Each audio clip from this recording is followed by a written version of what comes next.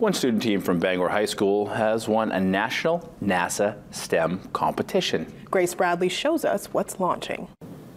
4 students at Bangor High School are preparing for liftoff.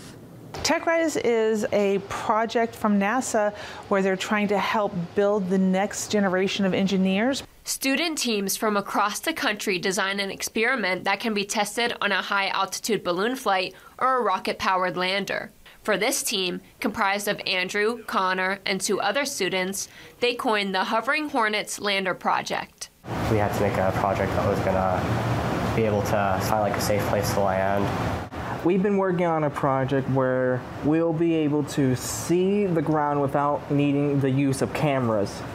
By using sensors, I really didn't expect us to win at all. It was very shocking.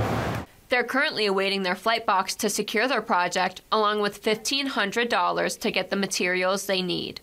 The team will receive guidance throughout the process of taking their idea and making it a reality. In school, a lot of times, it can be a lot of teachers are giving students something and they're having to try it, and it kind of stops there where we're focusing on just this part or just that part, and it's not quite as common as we would like to see them take it all the way through, all those different little pieces that make it such a rich experience. And that's what these guys are getting. They're getting start to finish all the way, and that's the cool part. It's really surreal.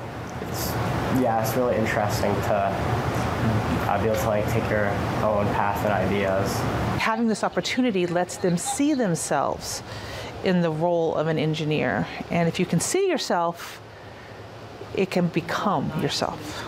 Grace Bradley, WABI TV5 News, Bangor.